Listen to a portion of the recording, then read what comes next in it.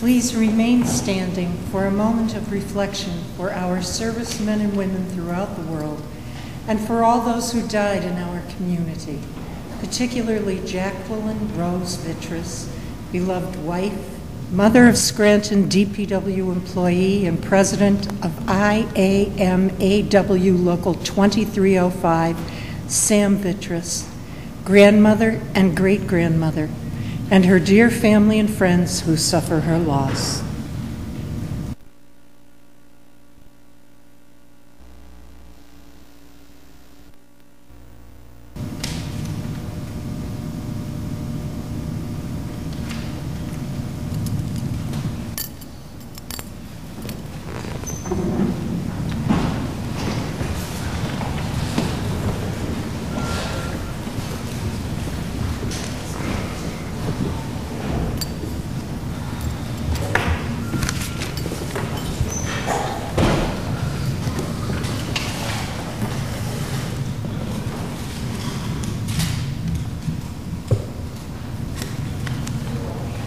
Roll call, please. Mr. McGough? Here. Mr. Rogan? Here. Mr. Loscombe? Here. Mr. Joyce? Here. Mrs. Evans? Here. As soon as Mrs. Craig returns, we'll dispense with the reading of the minutes.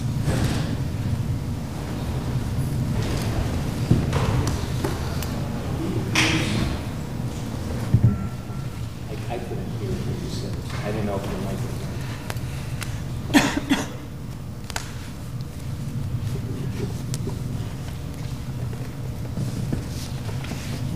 Dispense with the reading of the minutes, please.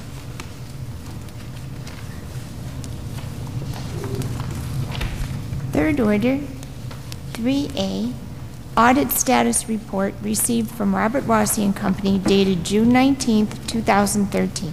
Are there any comments? If not, received and filed. 3B, tax assessor's report appeal hearing results dated June 12th, 2013. Are there any comments? If not, received and filed. 3C, tax assessor's report for hearing date of July 10th, 2013. Are there any comments? If not, received and filed. 3D, minutes of the Scranton-Lackawanna Health and Welfare Authority's regular meeting held on May 16th, 2013. Are there any comments? If not, received and filed. 3E, 2012 Combined Audit Report for the Scranton-Lackawanna Health and Welfare Authority. Are there any comments? If not, received and filed. 3F, minutes of the Firemen's Pension Commission meeting held on March 27, 2013. Are there any comments? If not, received and filed. 3G, notification from the Firemen's Pension Commission that meetings were not held on April 24, 2013 and May 22, 2013 due to lack of quorum. Are there any comments? If not, received and filed.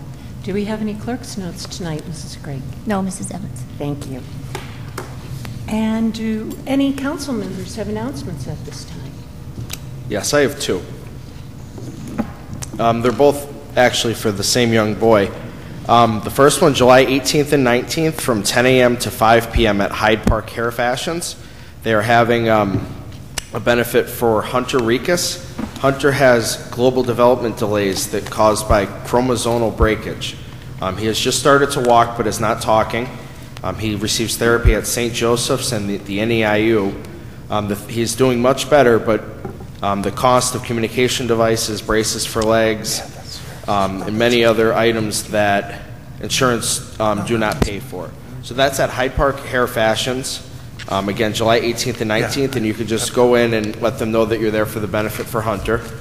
Also, there's a benefit cookout for Hunter on Saturday, August 17th from 2 to 6 p.m. at the Eagles Club. Tickets are $15. Food, beverage, and music will be provided, as well as basket raffles. Tickets can be purchased by calling Joanne Barber at 570-343-1110 or Tracy Ricus 570-335-8847. Checks also can be made out to the Hunter Ricus Donation Fund and mailed to 1204 Rock Street, Scranton 18504. Thank you. Is there anyone else? Mrs. Craig? Fourth order, citizens' participation. Our first and only speaker that has signed in this evening is Dave Dobson. Good evening, Council. Dave Dobson, resident of Scranton. Good evening. Good And evening. taxes and fees paid. I have two questions tonight. I submitted them in writing, or will, on recent articles in the Scranton Times. One, I think it was the day of the last meeting. I didn't save the article. I may be able to find it. But it reads, recently, the Times-Tribune ran an article on $7.8 million owed in trash fees that were delinquent. If so, are there any ongoing attempts to collect and establish? And I suspect the cause was Northeast Credit Collections in the past. I had trouble with the trash fee. When I purchased my house in 2002, they did not get me a bill. It got missed in the closing, and I was up there. I purchased an adjoining lot that was tax delinquent, and they told me, they had me right there on the computer, and they told me nothing of this bill being owed. I thought it was covered in my closing. It had my credit rating muddied and so forth, and it was knocking me down a few points there. And I'm very curious on this and what we can do and how much is really owed, and who knows if it'll ever get collected. But it certainly needs to be addressed. And another article mentioned a suit filed by unions to raise retirement pensions from 50 to 70%. If so, is this guaranteed by contract? And does your council, meaning our attorney, feel we are at risk for more large settlements and further costs in the future? So with your permission, I'll drop this off. Yes, actually, if you can give it to Ms. Carrera, please. Faster anyway. And now I'd like to speak about some of the events of the last couple of weeks. I have one question on the proposed parking lot on whether it's Capals Avenue. That who would maintain that? Because keeping in mind that our bridges are loaded with ice on the walkways and so forth all winter, and you know, there would be grass that needed to be cut, hedges needed to be trimmed, and plowing possibly in the winter that needed to be done. And that's just a question in my mind. I mean, the donation of the lot is somewhat neutral, but there and again, the maintenance of it could be another story, and it could lead to unhappiness in the future.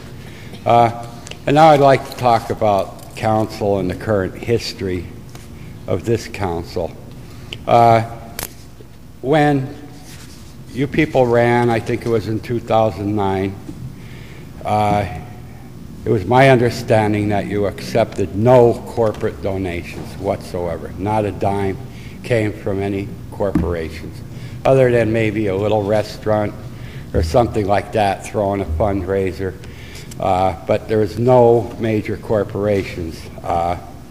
Now, since from day one almost, the Scranton Times has constantly, especially the editorial page, harassed, excluding our friend Jim here. He's been fairly decent with the city, but questions asked about medical conditions, questions asked about that were nobody's business, and constant, every 2 weeks.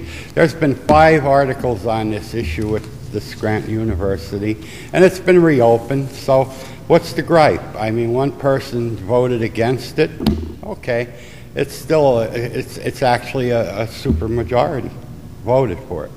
You know, it's a little bit on ideological grounds, but I've seen other people vote against tax increases or whatever on ideological grounds because they knew it was going to pass anyway. So, you know, it's just, it's silliness. It's silliness. And I would like to see the university, with a few people in the audience, ask the Scranton Times to lay off.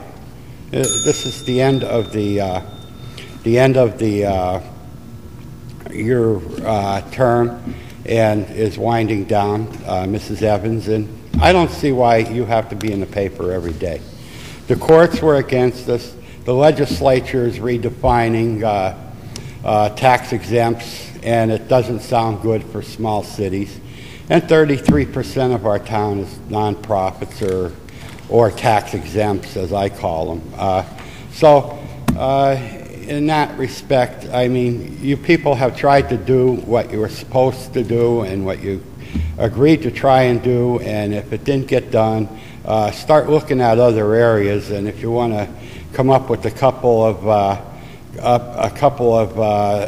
other editorials, start looking at the courts and the legislature and so forth that won't let us do what we really need to do, which is collect a few fees and pilots and so forth, and give it a better bite instead of just asking us, what do we want, manna from heaven? Thank you, Mr. Dobson. One final thing, the Golden Parrot goes to the Scranton Times over their constant editorializing and telling us how our life should be. Thank you and have a good night. And don't forget, Scranton Times, bok bok. Is there anyone else who cares to address council?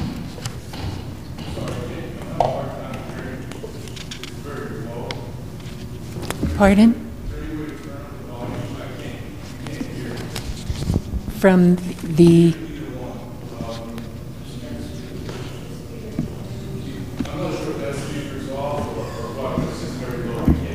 Mrs. Evans, that's the acoustics in the room. At one point, they changed the speakers to point back towards council, so there's nothing that can be done about that.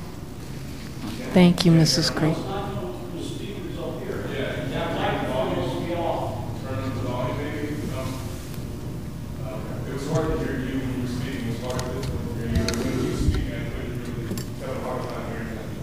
Thank you. Andy Spriley, citizen, Scranton fellow Scantonians. You got a lot on the agenda, so I'm just going to go quickly through it, at least some of it. Delinquent refuse fee. The paper said it was something like $8.5 million that we're owed for collecting trash. Is that the right figure, or close to it at least? Or a great mistake was made from the Treasurer's office, because my sister got nailed and I had to go to the bank and find the receipt where we paid. So is this a true figure or a made-up figure because they have very poor accounting in the Treasurer's office, which I assume they do, if they let $8.5 million go down the drain? And most of that through the Doherty years. Something really, really should be done with that.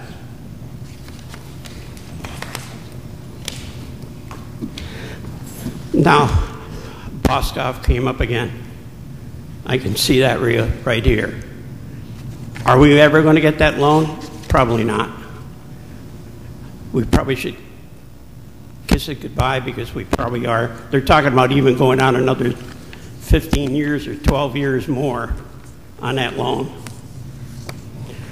I believe, and our solicitor can correct me if I'm wrong, but I believe that this stems from a loan from the 1990s and then again from 2003. The subordinate loan that the city holds with Scranton Mall Partners. There was the original financing in which the city of Scranton and all other secondary lenders, instead of having them recorded as second, third, and fourth mortgage positions behind the first mortgage, we did the agreement so that they'd be in what's known as in pari passu, so that there wouldn't be, if there ever was a default, the second, third, and fourth mortgages would all share equally, irregardless of when they were recorded time-wise. Then later on, there was a refinancing of the mall, and that was refinanced. And again, the subordinated position is being, or the bank, what they did, the original mortgage included the Samters, the Oppenheim building, and also the mall, so that there was the first mortgage on all of them. There was the second mortgages in pari passu on them. In order to refinance the mall the last time, what they did was that they split out the Samters and Oppenheim building for separate financing. And now what they're doing is just they're refinancing this for the Oppenheim and for the Samters building, and extending the maturity date to 2025, so that the cash flow and everything will pay the first mortgages and also the second mortgages. But what they're doing is stretching it out to lower the payments. Okay, that has nothing to do with the 108 loan we were paying for years and years and years on, I assume. This is a different one. You do remember the 108 loan that we were paying for Boscoff? Okay. We weren't paying, he was paying.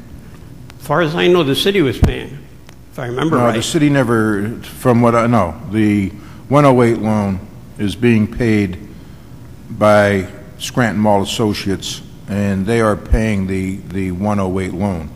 There'd be a default on that, which would put the whole thing into default if the city had to pay it.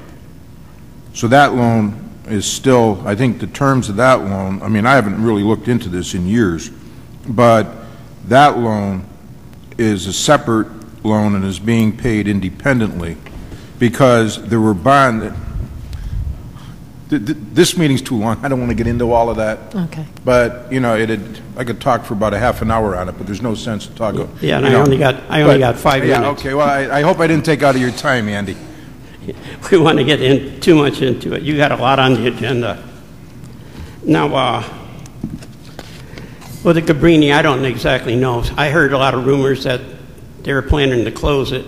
If that was a reason, maybe that was the reason why we're going to go out there and enter into a lease agreement for it. I see no other reason to get a lease agreement with United Neighborhoods other than the fact they were going to close the center. It doesn't make any other sense, because they're supposed to be a nonprofit. And one of the dealings of a nonprofit is to do things like that. I'm not going to get into it. I only heard rumors on it.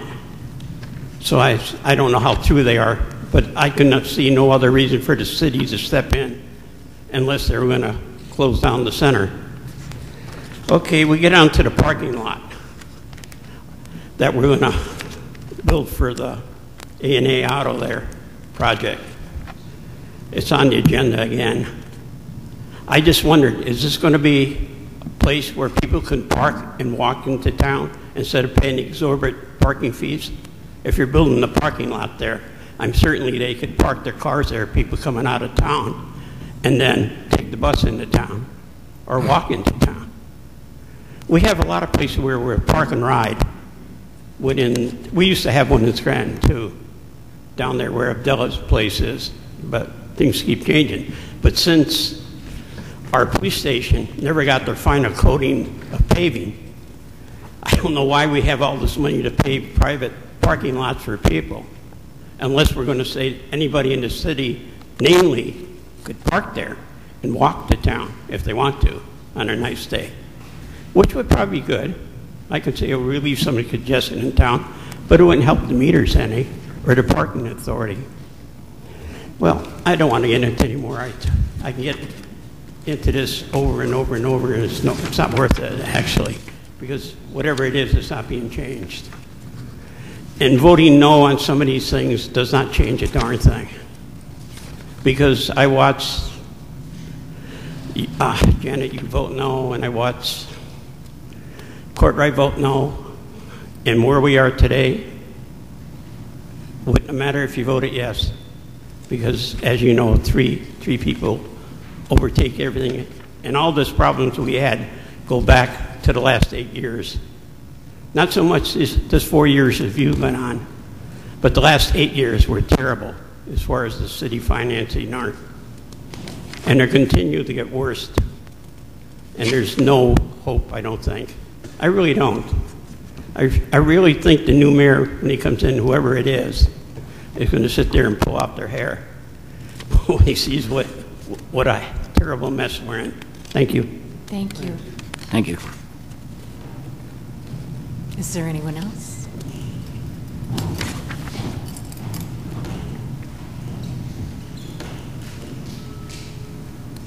Yes, good evening. Good evening. Good evening. My name is Luis Ramirez. I'm a small business owner in Scranton. My concern is primarily south side and Cedar Ave. There was a proposal presented about 4 years ago for the revitalization program. Basically what they did was they had brought a picture showing how Cedar Ave would look in the next 5 years, and now it's 4 years later and it doesn't look anything remotely close to the picture that they originally had presented us. I had just recently purchased a property on Cedar Avenue, and for the last 4 years I've been solely cleaning Cedar Avenue myself from trash and cleaning the gutters and trying to remedy that area. Now, with the revitalization program, supposedly they had received about $250,000, and so far, all I've seen done with that money is they're breaking ground a block away instead of building a beautiful arc. I guess they were supposed to put up some kind of arch or something at the beginning of Cedar Avenue that said "Welcome to Scranton." That hasn't been done. Also, trash cans were supposed to be put in place, and they were supposed to redo the sidewalks with that money, and none of it has been completed. Outside of that, I believe that they have done some things on Pittston Avenue, but that wasn't the original picture that I'm trying to find the actual original picture that they had passed out when they first started about 4 years ago. So right now, I mean, I just got done mowing somebody else's property. I think it's the city's, but it hasn't been maintained since I've been there. I moved from Wilkes-Barre to open a business here, and so, you know, this property, I believe that the city owns, you know, there was a fence that was closing it off from people littering, and somehow, I don't know what happened to the fence, but it blew down about 2 years ago, and nobody from the city put it back in place, and it just laid there for a good year and a half, 2 years, and then all of a sudden one day I woke up and it was gone. And since then, it's just been pretty much a place for garbage. I mean, I don't know if people are driving by and just throwing stuff out the window or what's going on, but I clean it once a week, and every week it's just the same thing over and over again. An easy solution to that would be to just put a couple of nice garbage cans in the area, and have somebody go down there and clean out the gutters, so that way the streets don't fill up with water and dirt and debris and so on and so forth. Also, I just real quick, there's no street cleaning, and that's something I'm not used to. I'm from Sunbury, Pennsylvania, and they clean the streets once a week there. I mean, it's pretty much part of their agenda, the city's agenda, and it's just a simple matter of asking the people of Scranton to move their vehicles for a day and have a cleaning truck come through and just wash the roads. That's it. Thank you. Thank you. Thank you. Mrs. Craig, could we request a written update perhaps from Mr. Hanley concerning the Cedar Avenue project? And also, if we could notify the DPW about that abandoned lot. I think, you know, if it is city-owned, then it's the city's responsibility to clear it and keep it as clean as possible. So if we can send out 2 requests, please. Yes. Thank you. Just one more thing. Yes. I'm sorry. One thing I did notice a few weeks ago, they actually did come through at the beginning of Cedar Avenue, and they had trimmed the trees. Past the first block, they didn't. They pretty much only did it for about 20 to 30 minutes early in the morning, and then they stopped. I'm not sure who's responsible for the trees, but past the first block on Cedar Ave, the trees are actually they're hanging down on the power lines. It's unsafe for the buildings and so on and so forth. So if somebody can do something about that. Thank you. Yes. Mrs. Craig, please incorporate that into the letter as well. And we thank you very much for bringing this information to us. Is there anyone else who cares to address council?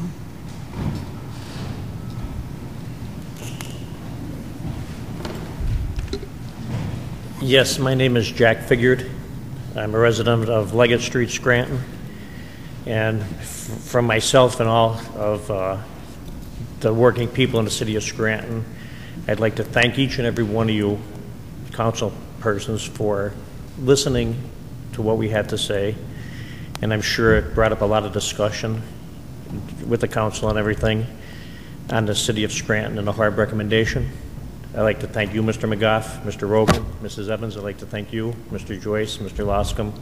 I know it wasn't an easy decision that you just came by. You put the people first in this case. I'm very happy that you did that.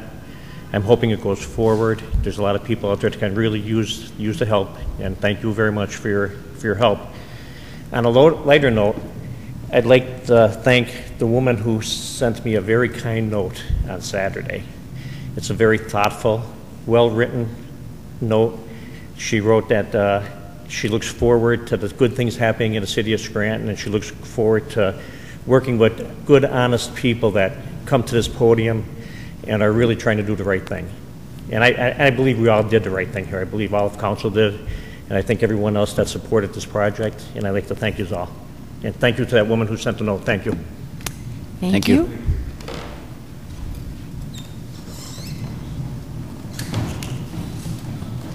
Good evening, Council. Doug Miller, Scranton. First, I'd like to start off with agenda item 6C on the agenda, authorizing the mayor and other appropriate city officials to disperse $30,000 to open Connell Park and Novembrino swimming pools in time for the 2013 swim season. I think at this point, seeing the date on the calendar, July 11th, I think at this point it's certainly going to be quite unrealistic to expect either one of those pools to open in time. The frustration just continues, and I know it's not, council's, wrongdoing on any part. I mean, Mr. Joyce and the administration worked very diligently to get the funding. But, I think when we talk about the reasoning behind it being that we understand there's repairs that need to be made, this is something we've known for quite some time, and why on July 11th all of a sudden we're, crawling out of our hole announcing the pools need repairs. I think, we've known this for many years now, and I don't understand why there's just never any sense of urgency with this administration unless it benefits, the elite few in this town. And, it's just another slap in the face to the residents of this city where these children are going to suffer. What we would say if it was NAOG that was shut down for each summer, we know that would never happen. But, anything to benefit the elite few, and I think that's what really frustrates myself and a lot of the residents of this community is, a lot of hardworking people who pay their taxes and only ask for little things. Garbage pickup, streets plowed in the winter, and certainly to have pools in the summer. And, I really feel sorry for the children in West Side and over in South Side this summer because it's not their fault, obviously. I think we have an administration to thank who, for some reason, just there's never a sense of urgency, and I'm pretty disgusted over that. I'm just only hopeful moving forward we'll be able to prioritize things a little better and realize that the essentials matter, rather than worrying about taking care of a certain few. Moving on tonight to 5K, going back to the university project. Just want to reiterate once again my feelings on this and my staunch opposition to this project. We hear an awful lot about the jobs and the $400,000 in permits, but I think if we sit back and really analyze this, I take it in a whole different perspective. I don't think this is about unions. I think, unfortunately, the supporters of this are trying to make this a union issue, that we're trying to deny people jobs. Let me make it quite clear tonight that for me, my opposition isn't being against union workers having an opportunity in the community. That's certainly false, and so I don't want there to be this perception out there that I'm against creating jobs. What I'm trying to let the people out there know is it's my opinion that I think that we're trying to make this a union issue, and we're trying to sort of pin the council in a corner and make it seem as if this council is against the creation of jobs, and that's simply ludicrous. Anybody that's paid close attention to this council knows quite well that's not the case. I mean, you've spearheaded many job creation in your 3.5 years on council, and you've certainly made things a lot easier for businesses in this community, so that's certainly something that needs to be clarified. We talk about the permits, the $400,000. I think in the whole grand scheme of things, it's not even money when you sit and take a look at what that university takes in every year. And I know for many it's comical, and I was made mockery of by my statements, but it's the reality. This issue is about the residents of the city and doing what's best for them. We talked about being champions for the people. Well, the best thing we could do is stand our ground and object to this piece of legislation. I see no reason why to move forward with this. I don't dislike the university, and I know my comments that I make here repetitively would come across that way. I don't dislike them. I understand they do good things in the community. There's no doubt. At the end of the day, when you take a look at some of the things they do, they provide some great services. But I look at this at the perspective of, I know there's a lot of residents in this community that struggle to pay their bills. And paying their bills every year isn't an option. They don't come to the city each year and say, well, this year I'm going to give you a little something, and then next year decide maybe a little less, and so on and so forth. They have to pay their fair share for the services that are provided to them. And when you have an institution that brings in millions and millions of dollars each year, I just don't think it's fair to the average, ordinary, hardworking, blue-collar resident of this city, and that's who I look out for. I'm not here to speak on behalf of the University of Scranton. I don't think members of council should be mouthpieces for the university.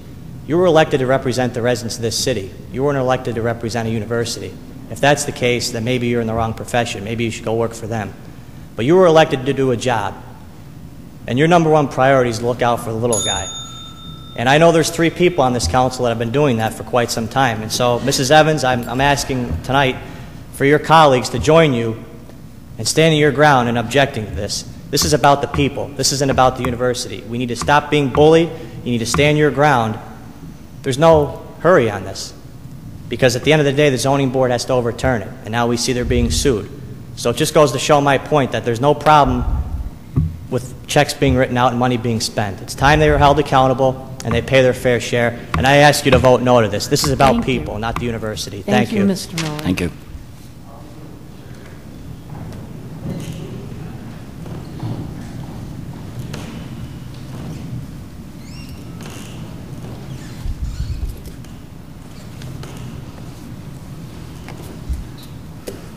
Good evening, Council. Marie Schumacher, citizen and resident. Good evening. Good evening. I hadn't planned on it, but I will speak on the university, which I'm against. It's you folks up there always, or many of you, are against this bite, but the next time we're going to be rough. We're going to really turn the screws down, make them comply with their institutional zone. But it's always next time. I think the basic issue here is they are obviously on the move. They're going out, they're not going up, and what needs to be done is a whole meeting on what is their institutional zone. I don't want them taking Mulberry Street, obviously, although they're happy to park there free. But it's the bigger picture. What are their plans for the future? How much more property are they going to take? Wayne Evans, realtor and member of the HARB, who was not at the meeting when the HARB recommended the approval of this, actually posted to Mr. Rogan's Facebook account saying one of the things they had looked at was keeping that YMCA building at the corner. They actually had plans for that, and not changing that and and working around it and maybe taking the other building down that was the dormitory. I think that would be far better. But again, it's the bigger problem. Where are they going and how long is this going to go on? And as I say, you folks have been, many of you, somewhat disappointing. It's always next time. But I do want to speak a little bit. I'll have a chance next week again, hopefully, against 7C. The city is in disrepair, the gentleman who was here. We don't have the personnel to maintain the properties we have. And now we're going to take one property and take it off the tax rolls. We're going to maintain that lot and provide free parking for whatever merchants, while other merchants do have their own parking lots, and you have not been, I don't think, dealt fairly with the merchants downtown yet. You have yet to modify File 100 of 2009 that specifies where the parking meters will be, what the time limits will be, what the fees will be, what the hours will be. I don't know why that's been held up. And then you have, I was downtown along with Mr. McGough and maybe some of the rest of you on the 3rd of July for the concert and the fireworks. And Pango has what seemed to be very permanent signage on the utility poles. And I stopped and I asked them, because I've heard all you have to do is put your smartphone when you leave, and when you come back, you say you're done. I said, can you park for more than 2 hours? And they said, oh, yes. Now, File of Council 100 of 2009 specifies a 2-hour limit in most of the downtown. There are 10-hour parking areas. But question, are they allowing people to park as long as they want on the street and pay as long as they pay with their smartphone? You know, again, what are the hours going to be? Are we going to have Saturday parking? Are we going to have night parking? I think it's time that you tell the merchants and the citizens what's going to happen, and again, taking property off the tax rolls. And then while we're talking about revenues and missed revenues, there's a new newspaper in town. It's the Scranton Independent Gazette. What I have here is the Wilkes-Barre Independent Gazette, which is, I want to welcome the Scranton Gazette to town. But the lead story, the headline for this month, was taxpayers bankrolling sweetheart deals, and it's about how this one in particular is about how somebody fell behind in their taxes. It was sold at a private sale. They came up with the money, and they weren't allowed to buy it back because this person had been approved by whoever their authorizing agency is, but they hadn't been paying taxes. Now, you folks have done the same thing. 3 years ago, in last May, you authorized the sale of 8 properties on East Mountain to a Robert Kolankoski, not a resident of Scranton, for a total of $49,000 for the sales price.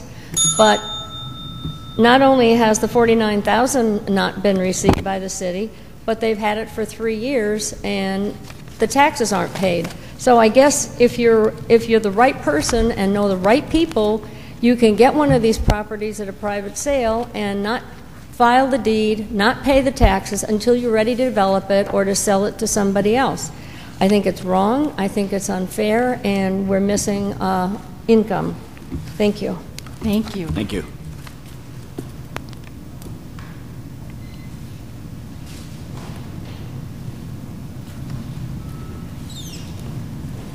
Hi, Chris Falzette, 930 Columbia Street. I know this is redundant to you folks because we did have a caucus regarding 7C 2 weeks ago, but I did want to answer some of the questions that did come up earlier. We are committed to maintaining and cutting the grass and trimming the hedges on that parking lot. The question came up about the parking and people potentially parking there and going downtown, and working with a lot of the engineers on this, including Don King and folks like that within the city. I believe it was agreed upon that they were going to do like a 8 to 5, 2-hour or 1-hour limit on that parking. So the main reason for that was to prevent, just folks just beaching their car there for long term. And I just wanted to address those couple things. I know we spoke on it at the caucus. I don't know if you folks have any other questions that I could answer while I'm standing here. I'd be more than happy to do so. You did state that you would be maintaining the lot, specifically the landscaping of it. Would that include snow removal as well? To be honest with you, I didn't give that any thought. I know we were going to maintain the hedges and the grass. As far as the parking goes, it was designed as such that it would be like Penn Avenue, so it would be pull-in parking. So it'd just be a matter of a snowplow kind of pulling in there. If it was an issue and I needed to have that done, I would do so. Again, I haven't given that thought. I gave thought to the grass and the hedges and stuff of that nature.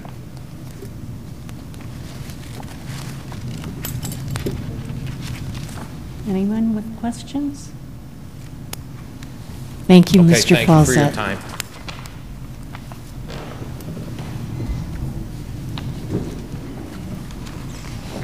Good evening.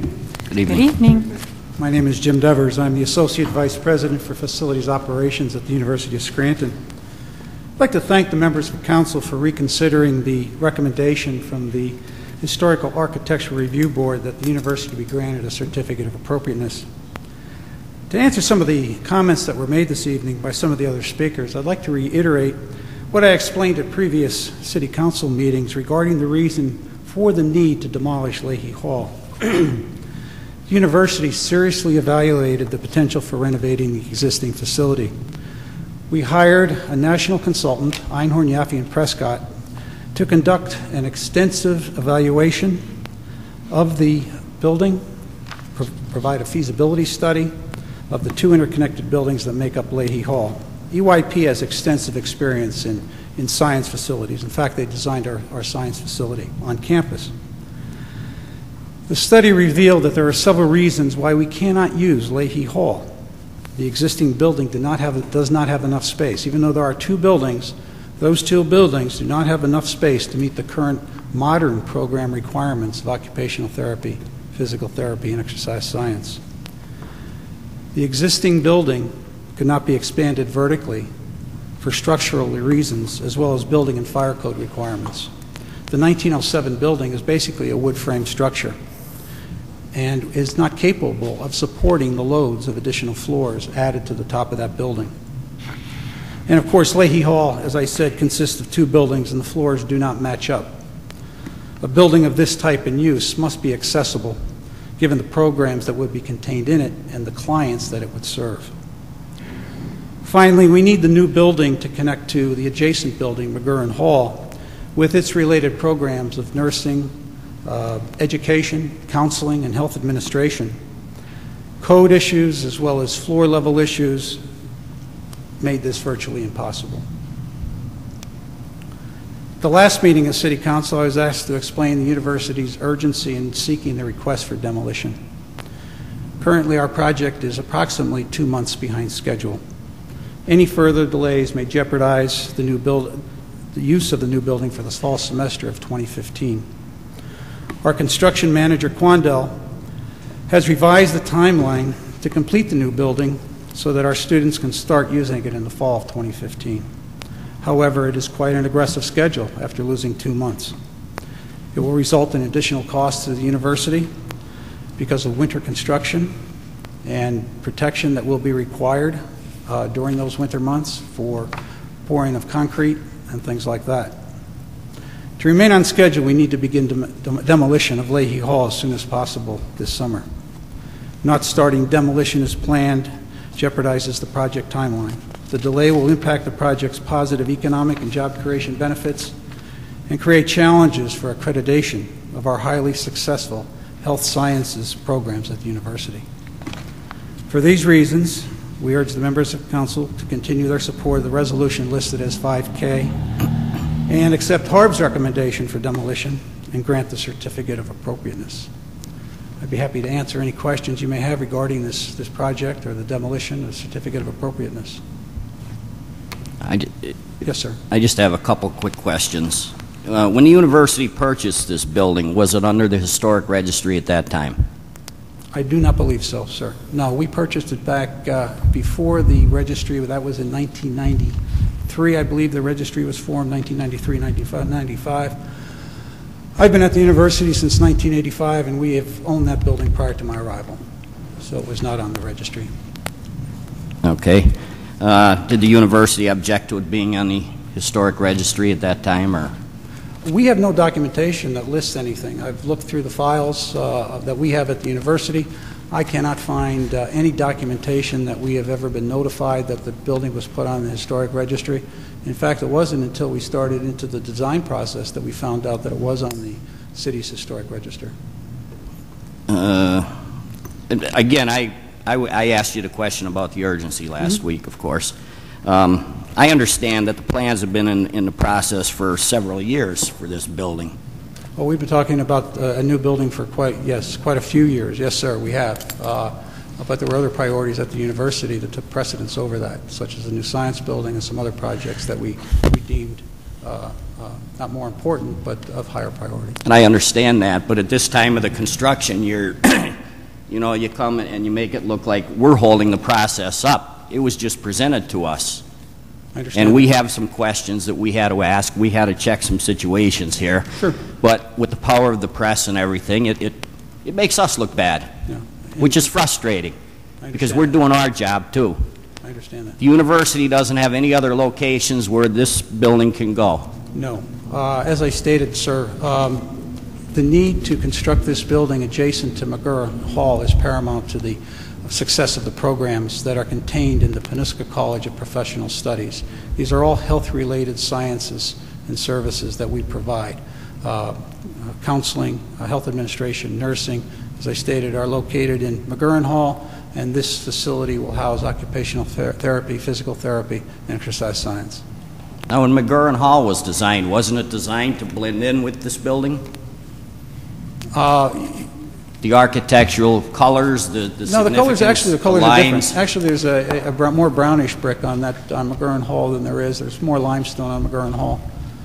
So it does complement the building, but it was not. I mean, I do have communication with contractors and stuff through the years that have done projects with the university, and I do get some feedback on different things, and that was one of the things I was told, and it does appear to. The lines and everything conform to that. Yeah, so when buildings are designed by at that architects, time, they usually... if they were thinking about this here, have they, again, you expressed that you can't utilize the historic part of the building and tear the rest down, and in case that were there plans developed that did retain the existing historic part, the 1907 part, with the new building? No. There were no plans that were done? No. When EYP performed their feasibility study, they looked at saving that existing building and worked very hard to present us with various plans that would incorporate the programs into that building, but would require the vertical addition of floors onto that building. And it was just structurally not feasible to do so because the footings for that existing building would not support the addition of floors up to the top of that building. So they did do some models, they did do some test fits, but they all proved to be unbuildable. And then just, off the top of my head, if this is approved and we have a building like the Scranton Electric building, say the university or somebody wants to purchase, that's on the historic registry. We've set a precedent now that, just go and tell them you want to tear it down and build a new building because it's not feasible. I just don't understand. We have a historic board here that was here for a reason, to preserve our history. If the university, and I think they're pretty prudent, should have known it was on the historic registry, should have fought it if they didn't want it at that time, but kept it in the meantime. I have nothing, and again, the newspapers, the university, everybody's going to lay it on and say, we don't want the guys to have jobs or work or anything like that. It's not that. I do love the university. I have several family members that graduated from there and have fantastic jobs because of it. I think they've done a fantastic job in the Hill section. But we can't keep making rules for one entity and not the other evenly. We have a historic review board, yes.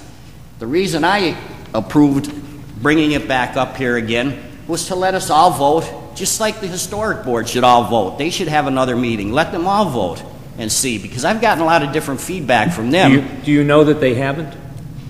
That they haven't had another vote? Yes. No, I don't. I believe... We've asked for their minutes. Have we received any minutes from the historic board? I believe that No. they did, and that they asked, the member asked that it be reconsidered, and they voted no. They voted no, that it can't be reconsidered? To reconsider it, yes. I received the same information as well from the chair of the HARB, Well, who indicated... I had received different information, that actually a meeting was held. The chairman was not present, nor was the secretary treasurer present. A vote was taken. They asked then for that to be followed, and they were ignored by the president as well as the secretary treasurer, who refused to respond to emails and calls regarding the matter. At a regular scheduled meeting of the HARB this past Monday, Mr. McGough is correct. The motion was reintroduced by a member of the HARB and was voted down. And I received that information from the chair of the HARB, Mr. Moore. And as far as preservation and HARB is concerned, HARB has voted to approve the certificate of appropriateness with conditions, and we were perfectly agreeable to those conditions. There were 3 conditions, and we are going to work with HARB to incorporate those conditions into the new facility. So basically, they did vote for and make the recommendation for the certificate of appropriateness. I agree with you, those but conditions. they didn't have the full panel, as we didn't when we voted initially, and that's why I voted last week to say yes, okay, if the full panel wants to vote, let them vote. We could change our mind, or we could all vote against it, we could all vote for it. But I think it's fair. I've heard there's been a lot of division over there, and all I'm asking for is the truth, what the status is with that. And if you know, and Mr. McGough, you could snicker, but we know what's been going on in the last few years here, and it's just continuing, and it seems like a big rush in the last 6 months of this administration to do things. So, might I ask, yes, this is perhaps a bit unrelated, but the building that the university purchased, I believe, in 2012 at the corner of Adams Avenue. Yes, the Adlin building. At the time of purchase, a spokesman for the university was quoted as saying that the university had no plans at that time for that particular building.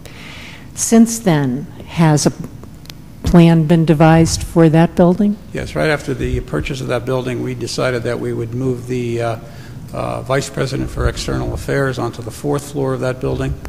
We would also temporarily relocate the College of Arts and Sciences to the 3rd floor of that building and renovate existing 2nd floor of St. Thomas Hall, which is undergoing construction right now. And we're going to be ready to move the College of Arts and Sciences from the Adlin building to the campus, to the 2nd floor of St. Thomas Hall, and vacate that 2nd floor. We do have plans of the 3rd floor. We do have plans of moving the Vice President for External Affairs from the 4th floor to the 2nd floor, and moving the Vice President for Institutional Advancement and Development from O'Hara Hall onto the 3rd and 4th floors of that building. We are going to keep the lavish salon on the 1st floor and our small business development center on the 1st floor as well. And they are paying rent? Yes. That's all I have. that's all. Thank you. Thank you. Is there anyone else who cares to address council?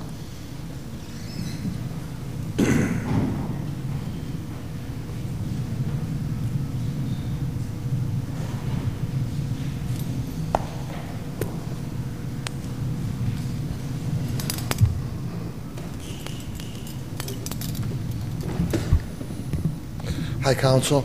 My name is Sam Vitris. I'm the president of I Am Local 2305, representing DPW workers. And on tonight's agenda is our collective bargaining agreement that was negotiated in good faith between the city, the mayor, and our union. As you know, I'm an employee a long time with the city, and we've come a long way in regards to relations with city council, with previous mayors, and it's important that labor, management, city council, the taxpayers, everyone's represented in the collective bargaining agreement. And it's very important to realize that last year, probably around this time, we were making $7.25 an hour. And through cooperation between Scranton City Council, the mayor, and the employees, I feel that we've come a long way. Everything's not perfect. It'll never be perfect. But I think it's important that we keep trying, and that the management, the politicians, the taxpayers, everybody realizes that labor negotiations aren't easy. And our contract, this contract, represents our knowing that the city's financial situation isn't the best. And it probably won't be for quite some time. We realize that. And if you look through it, you'll see next year there is no raise for public works employees. It's a very minimal contract, and we would just appreciate a yes vote so that our labor management relations can continue with the next mayor going into the future. So I would hope that the city's finances do get better beginning, well, starting this year, and hopefully continuing on into the next years. So I would just want to say thank you. Thank you, Mr. Vitris. Is there anyone else?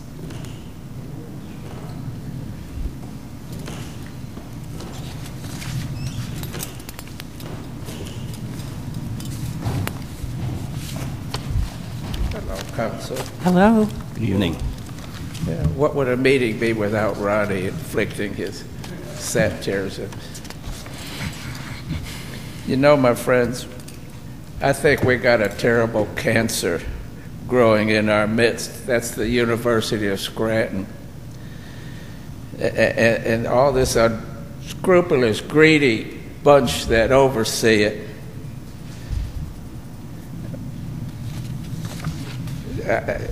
I read letters of their supporters like this week. The man he works for him, and he lives in Clark Summit. But he makes a threat that they ought to withhold their little measly amount of money that they contribute to the city if we don't give in to their whims. You know, probably in 50 years, the minute amount of money they've given the city would be absolutely nothing compared to what they've taken off our tax rolls. I don't know how somebody could even think something like that. What we desperately need is some simple, practical law. What we have is a dismal Pell and Mr. Cross that haven't done nothing except collect salaries.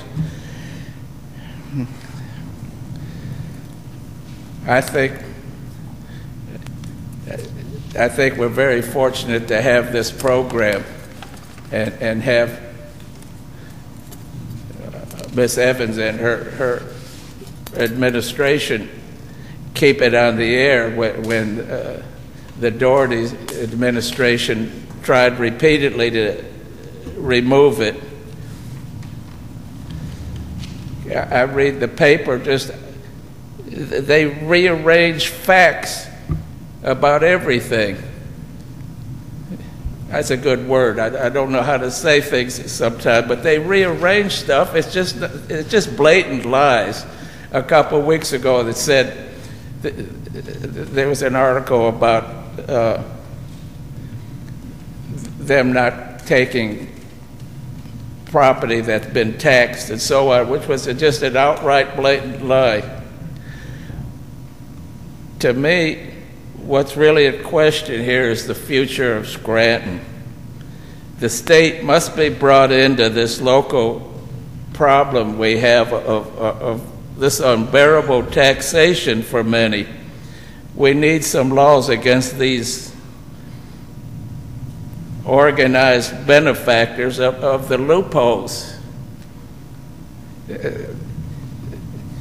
I keep going back to that these universities, if they generate $400 million, they can't be nonprofit.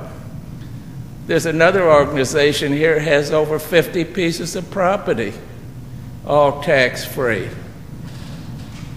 The city's full of examples like that. I don't know why the state can't be brought in and do something to help the people of the city that are being taxed out of their houses. You know, sometimes people just don't want to hear about something that they just don't want to happen. To me, there's just like a big bear coming down the road that's going to devour the city. We can't go on taxing people out of their homes. You know, there's 3,000 people out there, and I've talked to some of them that lost their homes. And there's nothing more sad than right across the street, a lady stopped me last year. She lived in a home that was paid for and couldn't afford it no more. You know, I'd like to sell my house and leave, and I've had so many people tell me not to give up. I guess I'll pay my taxes before the year's out and stick it out like I should. But you people just have got to put your foot down and draw the line against the university. I think you've tried, but like I said, they just rearrange facts to suit themselves, and it's always us against them, and somehow things get turned around where they're the victim of it all. Thank you. Thank you. Thank you.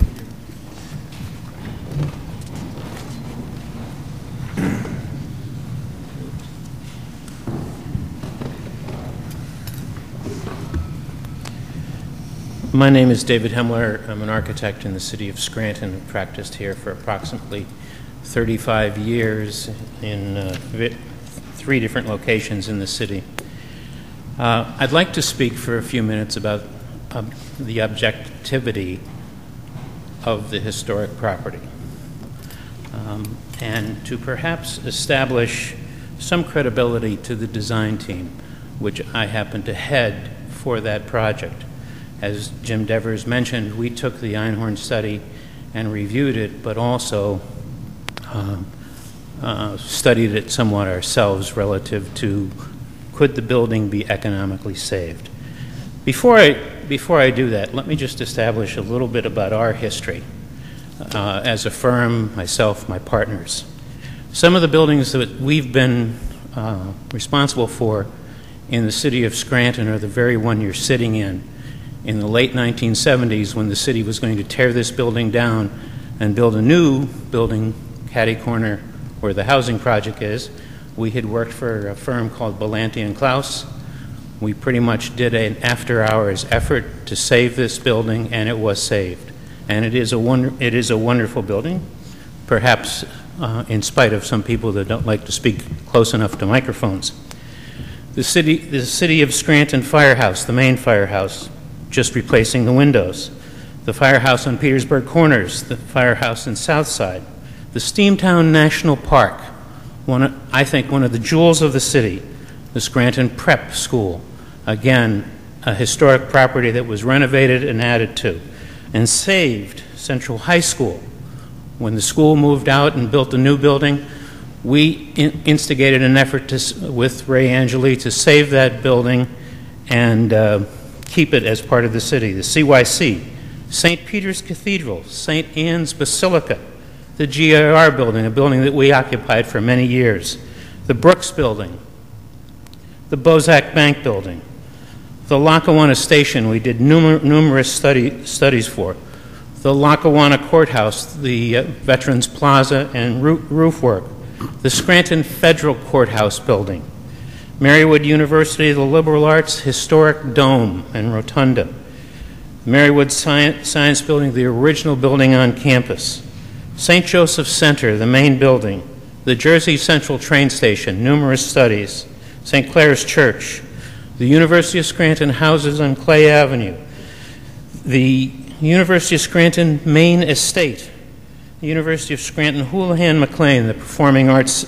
Center, the Cathedral Prayer Garden, the Lackawanna Laundry Building, the Children's Library, the Scranton Public Library, St. Matthew's Church, St. Stanislaus Polish Cathedral, the Cathedral High Schools, Scranton, Southside's Catholic High School, which was turned into a housing, the Scranton State School of the Deaf, for the deaf, Covenant Presbyterian Historic Windows, the Scranton Lace Building, numerous studies, the Trolley Museum, the Smurfett Building. Was on the team that helped us establish a historic district in the town of Waverly. St. John's of Main Avenue, which unfortunately later was torn down. St. Thomas More Church in Archbold received a state award from the American Institute of Architects. St. Luke's Parish House, Elm Park Church, the Colonnade Building, the Adlin Building, the 500 block of Lackawanna Avenue, and numerous storefront and beautification projects.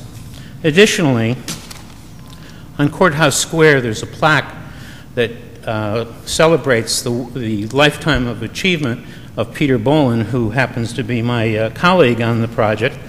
And if you will, this project it would be a signature building that might establish history, having a Peter Bolin who was the 2010 AIA Gold Medal recipient, to have a project that he's been involved in Scranton. Finally, or I should say additionally, another project architect is Richard Leonori, a lifelong preservationist in the city of Scranton, and historian through the city, original member of AHA, original member of Your Harb, instructor of architectural history, member of the State Historic Architecture and Museum Commission, and as I said, a member of Harb. This is a quality team. We haven't taken tearing this building down lightly. We've taken it very seriously. It just does not work economically. I hope this addresses our credibility. Thank you. Could I just ask a quick question? Yes. Mr. Hemler. Himmler. You named those buildings that you were able to save. Mm-hmm. Do you have the names of any buildings that you ended up having to tear down that weren't salvageable? I didn't write that as a list, but yes, there were. And Mr. Lenore, you said, is a member of HARB, and he's also a member of the design team. That's correct, right? Yes. Okay. I know Mr. Lenore personally. I've known him a long time. But I don't know if he voted on this or not. I believe He abstained from voting because of his involvement in the project. He didn't think that that would be appropriate. Thank you very much. Thank you. Is there anyone else?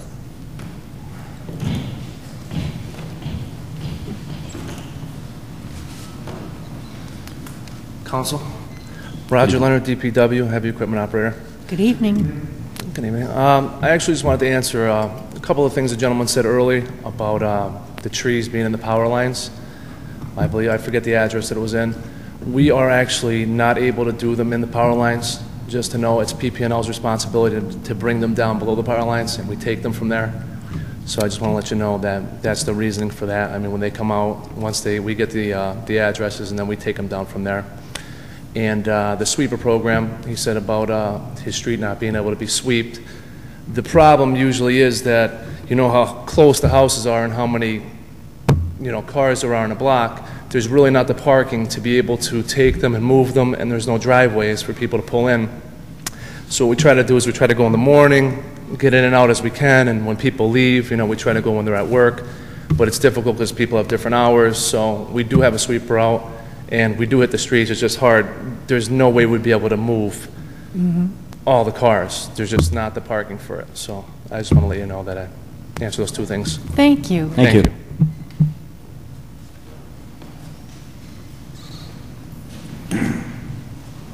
Mrs. Craik? 5A motions. Councilman McGough, do you have any comments or motions tonight? Yes, and hopefully briefly. First, I wanted to ask Mr. Loscombe, I don't know if you, I had a complaint from a citizen about, I think they're called airsoft guns. I don't know that if you have heard. Apparently they're like little air pistols that shoot small plastic, I'll call them BBs. And I guess they can shoot them, you pump them up somehow and they shoot them, and they can be, I guess, dangerous if close. And I was also talking to a member of the county sheriff's office, and he said that many of them are made to look like actual real guns that can be very problematic. But I don't know if, and I'm also told that there are some communities that have set regulations on using these. So I wasn't sure if you had heard of anything or that was any the first I've heard about it, but I think I have an idea what you're speaking of, but I haven't heard anything about them or actually seen any. But okay, thank you. I'll present that to the police chief, and maybe we can come up with some kind of an ordinance together. Well, I'm not even, it's not even about an ordinance. It's just whether there has been a problem in the city with, that the police have identified, and if there is, then is there something that we can do to alleviate that problem? Okay. And the second thing, I don't know if it comes under public safety or where it comes. A complaint about advertising being placed on utility poles. And the most common, apparently it is a violation. And the one that they spoke of was I think it's We Buy Homes. Those signs are everywhere. And they're being placed on, utility poles, and apparently that's a violation. And perhaps we should start to consider the idea that, maybe at least warn people that that's not something that they should do and that those signs will be removed. I think, too, didn't Ms. Schumacher, there's someone this evening who spoke, indicated that Pango was advertising on utility poles? Was it on utility poles or on the... I think the Pango is on the meter heads. On the meter head. That's what I thought. They have signs also that I saw in the downtown. But anyhow, I guess the problem was that if we allow people to place signs on utility poles, then we're going to fill...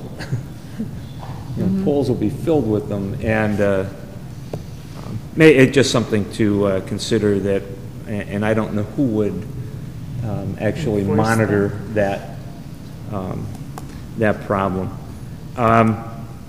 Another thing that somebody asked me about, and I didn't know the answer to, since we have the legislation on the handicap parking signs being removed or whatever. Was there anything, I don't know if anybody would remember, that these could be transferable?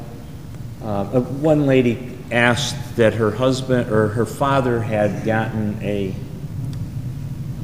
sign placed in front of their house, Her father has since passed away, but yet her husband does have a handicap sticker on his car. Now, is that sign going to be removed because it was in her father's name, or can they simply keep the sign there and, transfer it to the, to the husband's name? And I don't remember if that was done or not. Maybe it's something that... Maybe they could contact the police department and pose the question. Thank you. Yes, I guess that would be the best way. As far as the gentleman spoke about Cedar Avenue, the Cedar Avenue revitalization program was like a 3-phase program, and I'm not sure where his business was or what area he was talking about, but the phase that they're now working on is the 500 block of Cedar Avenue, and they've done extensive work in that block. I mean, they've cleared buildings, and now they're in the construction phase of, I believe it's apartments in that area and some storefronts. So UNC's revitalization project is something that's ongoing. It's not something that's non-existent. And that the next phase is to move to the 600 block of Cedar. I get the impression that the gentleman was talking about closer to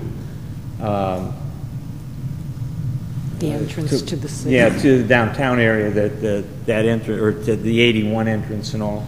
And I don't think there was ever anything in that project. I'm trying to remember seeing it. I don't ever remember them as talking about going that far into the 100 or 200 blocks of Cedar Avenue. So maybe I'm wrong. But that project is an ongoing thing and has been very kind of vital to the redevelopment of those couple of blocks in Southside. And as far as the other thing, I'll wait until we get to the legislation. It's a busy evening, so thank you. Thank you, and Councilman Rogan. Yes, thank you. I'll be very brief. Currently, I have a lot of comments on many agenda items tonight. Just a couple things I wanted to mention. There was an article in the paper regarding the condition of Reese and Greenbush streets, and I do agree that with the mayor with trying to get the other institutions to donate some money to the city to repair those roads, to repave them. But in the meantime, I would hope that they are repaired. I received some pictures from a resident from the area, and there are some areas right in front of people's homes that are they're almost craters there, and I understand they're very long streets with a lot of water runoff, so I imagine keeping the maintenance there is difficult. But Mrs. Craik, if we could please send a letter to the DPW director and the mayor asking that they're at least repaired in the meantime, and hopefully an agreement will be made to have them permanently repaved. One other issue, the pools. Now, I understand we have legislation on the agenda tonight to appropriate money for repair, and one of the speakers mentioned that they thought it was unlikely that they would be open this year, and I know we discussed last week that we would hope that the money would be used, even if it were to repair them to open the next year.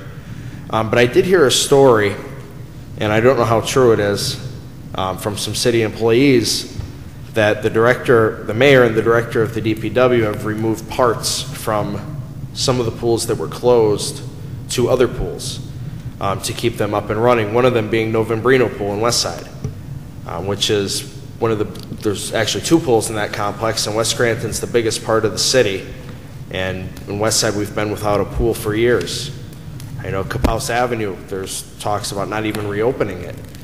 I would like to know if parts actually were removed from any of the pools and moved to other pools.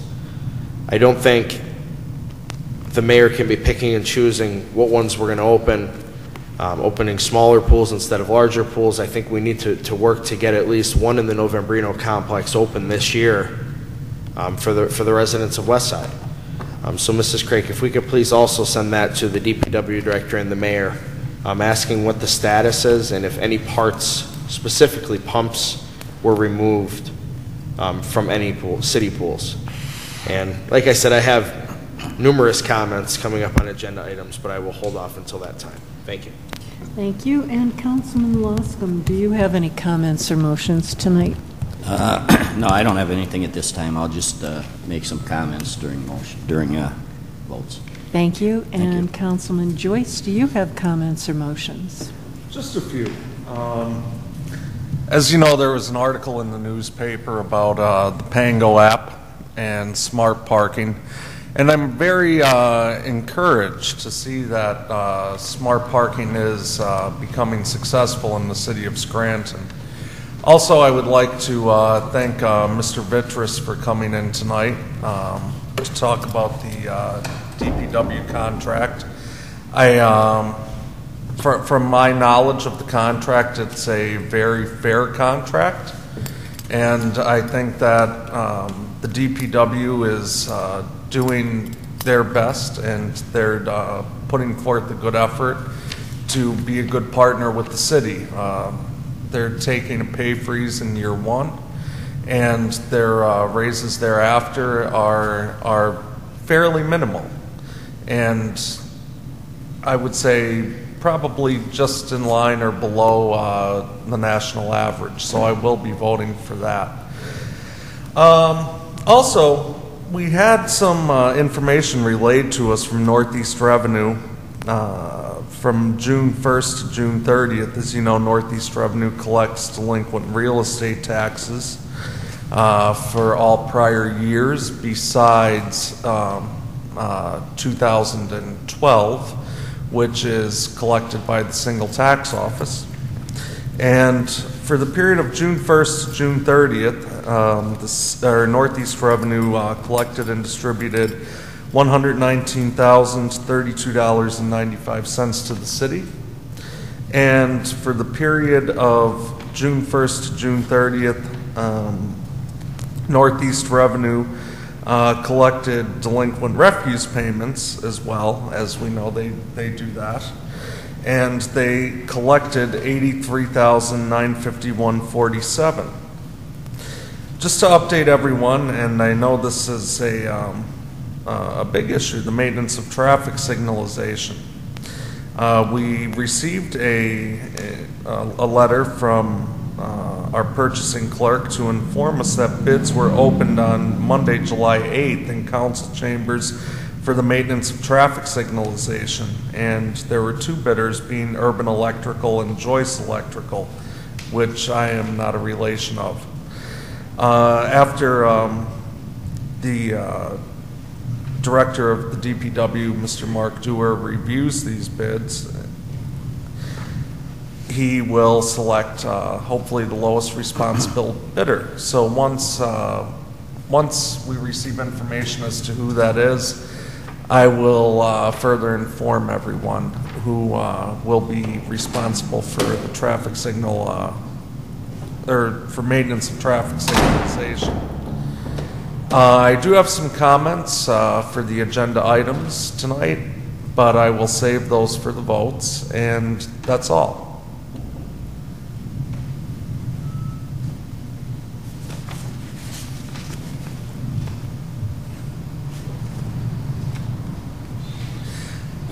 At this time, our president, Mrs. Janet Evans, has stepped out, probably to use the facilities. But brief recess. I'll make a motion that we take a brief recess for a minute or two until she gets back. Second.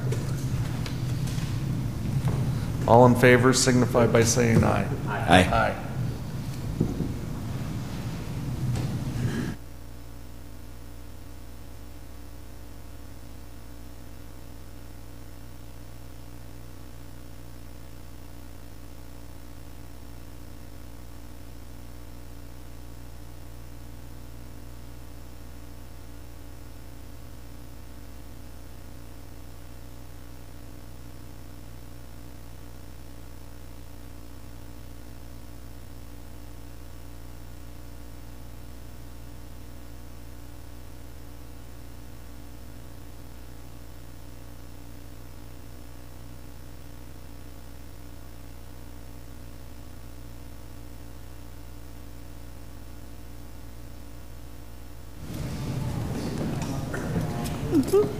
So, did you take a recess or something? Yeah. At this time, the meeting will resume. Good evening. Because of the unusual length of our agenda, I will refrain from motions and comments at this time in order to progress directly to fifth order legislation for introduction. Mrs. Craik, please begin. 5B, approving the transfer of a restaurant liquor license currently owned by Great Uncle Peter's LLC, 1582 Newton Ransom Boulevard, Clark Summit, Pennsylvania 18411, Newton Township.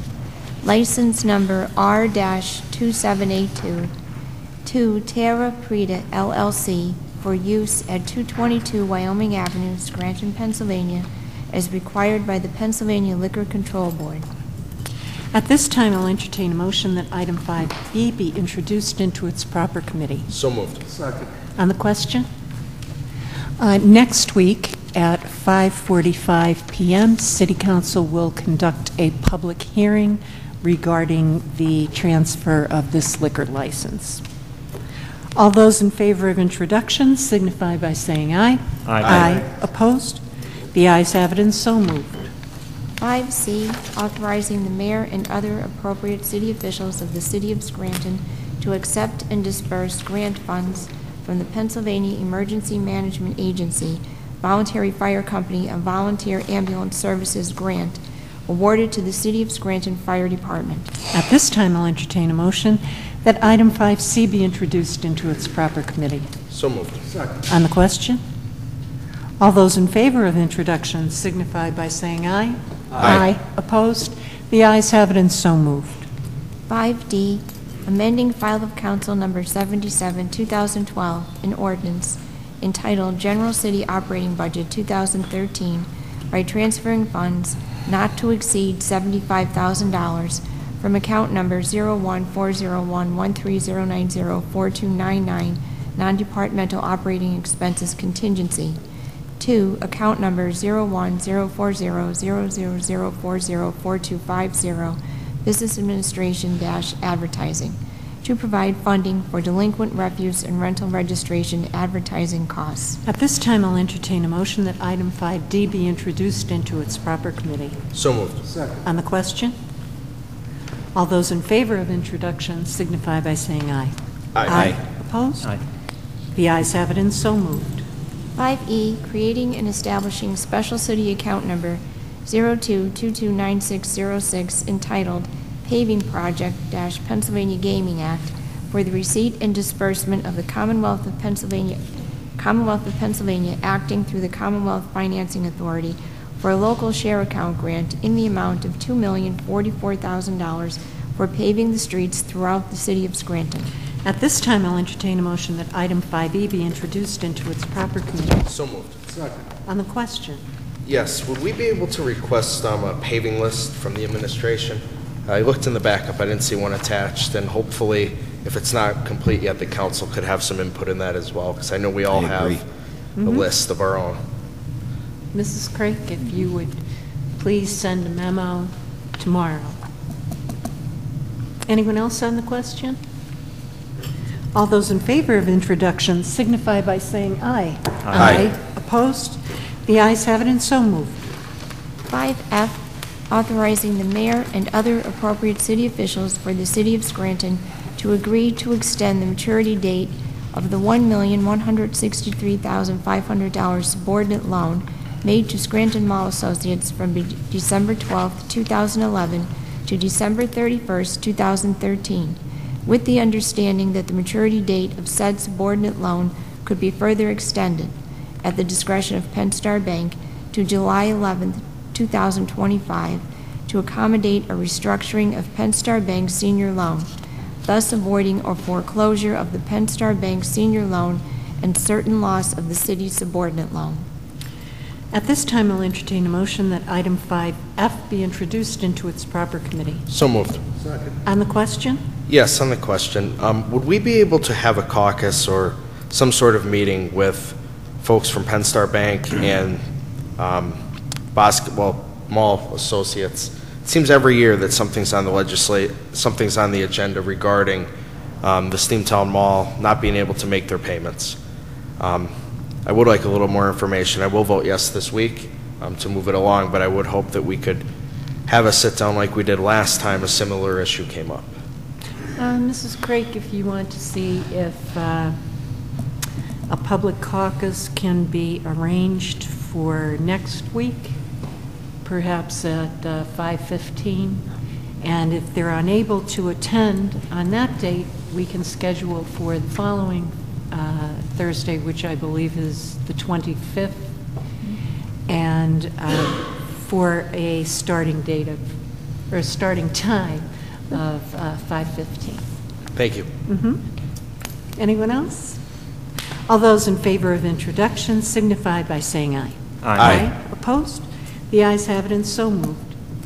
5G, authorizing the mayor and other appropriate city officials to execute and enter into a collective bargaining agreement with Local Lodge 2305 of the International Association of Machinists and Aerospace Workers in accordance with the terms and provisions of a Memorandum of Understanding dated May 30th, 2013, and ratified by the membership. At this time, I'll entertain a motion that item 5G be introduced into its proper committee. So moved. Second. On the question. Yes, on the question. Looking through, I do agree that the changes that are being made to the previous contract are minimal. I do believe that the next mayor should have the opportunity to have some say in this contract, since he or she will be the one living with it. I oppose passing this currently. I do know that the changes that were made were basically just on two items specifically, one being the pay, the other being the city's pension contributions. I would have liked to see an increased pension contributions from the DPW employees, and as well as the elimination of the no privatization clause for the refuse division. I'd just like to comment. I literally have run into two different crews out working in the past couple of weeks. One who were out doing some pothole repairs or filling in some potholes, others collecting. And I think that the gentlemen that work, the people who work for DPW are doing a great job with the many services that they need to provide, or that they have to provide for the city. And I'm happy to vote for this contract. And the only thing that I might add is that, yes, it would be ideal if the next mayor were able to contribute to the negotiation of this contract. But in that same vein, then could we not say it would also be very advantageous to have the new mayor involved in all the major issues that face the city from now until his swearing in January of 2013. There's financing on the table for the payment of police and fire. There's a budget forthcoming. There are issues with Pell. So it would seem, if he were going to be involved in this, which isn't a bad idea, then I would say he should be involved in everything. Well, unlike some of the issues that are going to come up between now and then, we won't have a mayor elected until November. So that will provide 2 months. The issues that come up between now and then, there's still another election. Just my opinion, and some other people have mentioned to me that they were concerned that this administration was going to push through a number of items in the lame duck period, and this looks to me to be one of them. Anyone else?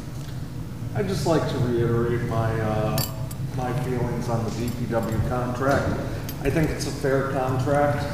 I think that the membership of the DPW deserves to have a contract, and I believe that they're all hardworking people. They do a great job throughout the city with the many services that they provide, and they're taking a pay freeze in year one, and their raises are pretty minimal, I would say, compared to many other unions throughout the city. So I will be happy to vote for this.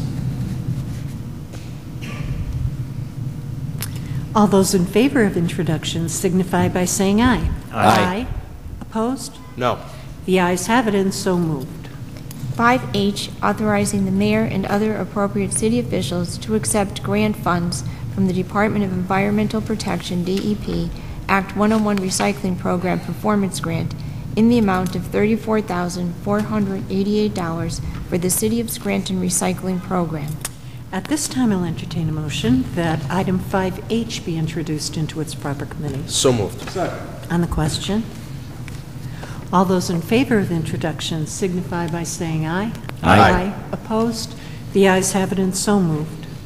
5I, authorizing the mayor and other appropriate city officials to accept grant funds from the Department of Environmental Protection, DEP, Act 101 Recycling Program Performance Grant in the amount of $80,283 for the City of Scranton Recycling Program. At this time, I'll entertain a motion that item 5I be introduced into its proper committee. So moved. Second. On the question, all those in favor of introduction signify by saying aye. Aye. Opposed?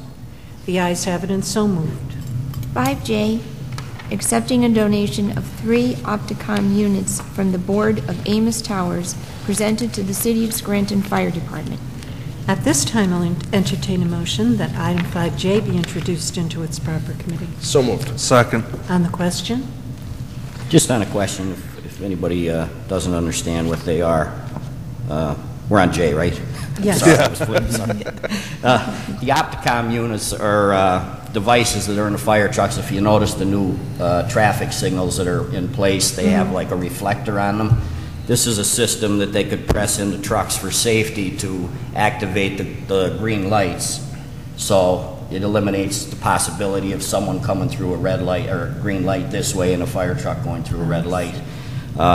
Some of the newer trucks came equipped with them, but the older trucks have not had them. And I believe they're about $1,200 a piece. So this is a nice contribution.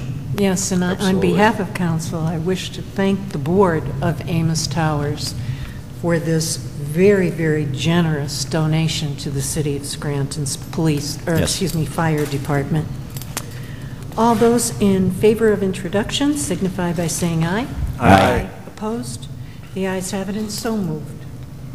5K, accepting the recommendation of the Historical Architecture Review Board and approving the Certificate of Appropriateness for the University of Scranton, 800 Linden Street, Scranton, Pennsylvania, for demolition of Leahy Hall, to include courtesy review by the Harb for public incorporation of the Linden Street portico, public recognition of the 1907 building via exhibit photo and text, including acknowledgement of the YWCA building and its role in the city, at 630 Linden Street and 235 Jefferson Avenue, Scranton, Pennsylvania. At this time, I'll entertain a motion that item 5K be introduced into its proper committee. So moved. Second. On the question, I guess I'll start. I would first like to start off by thanking my colleagues, Mr. Loscombe, Mr. Joyce, and Mr. McGough for seconding and supporting my motion last week to bring this back up for another vote. This is a very critical vote for the City of Scranton and for the University of Scranton and for the workers of Scranton. There are many issues at play here. For me, the most important ones are jobs and revenue for the City of Scranton. I know some that oppose this plan make the argument that the jobs that are going to be created are temporary jobs, when in fact all construction jobs are temporary. Eventually, every project would hopefully come to an end when it's completed. But this project will provide years of work for hundreds of hardworking men and women in Scranton and in Northeast PA. It will also generate over $400,000 of revenue for the city. And most importantly, it allows the University of Scranton to expand without taking more property off the tax rolls, which is something that's very important. I believe the University of Scranton should expand up and not out. And in this scenario, they're tearing down their own building to build higher. As I stated in the newspaper and at council meetings previously, This project is a home run for the city. It brings in revenue for the city of Scranton, it creates jobs for the hardworking men and women who need them, and it does it all without removing any property off the tax rolls. For those reasons, I am very proud to vote yes for this, and I will do anything I can to see this project come to fruition. If I just may add to my comments earlier. If the university, I had wished they had gone to Harb and asked them to remove the declaration of a historic registry. That would have been the easiest possible way. They didn't do that. Then it's laid on our lap to decide to tear down a historic building. That's not something that I feel I could decide. I would hope to see a compromise to preserve the city's historic building. After all, the university has constructed on a full lot on the corner of Jefferson and Mulberry Street a sign that states the historic hill section. I would like them to keep that in mind and try and devise something around the history of that building. And we have to understand, the historic part of that building is only a small section. It's not that whole building. It's only the 1907 building that's designated historic.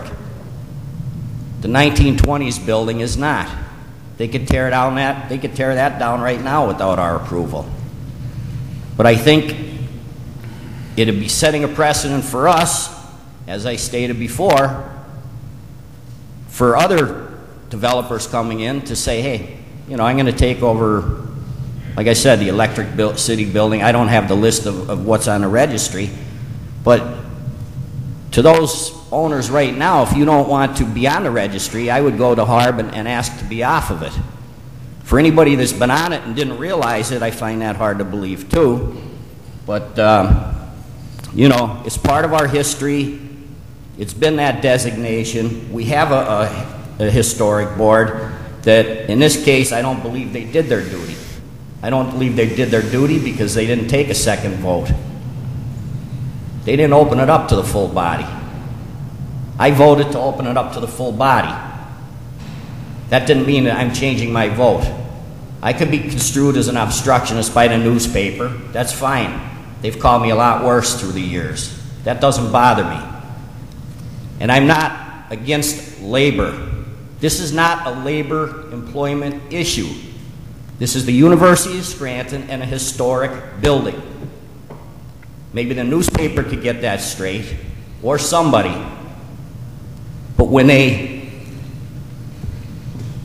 come here, I don't know how else to say this, and try and bully us into making a decision because of using certain innuendos as obstructionists, as against labor, as against permits and stuff like that. There's going to be other construction projects in this city this year. And the university also, right now, it's going to litigation, so that may take some time.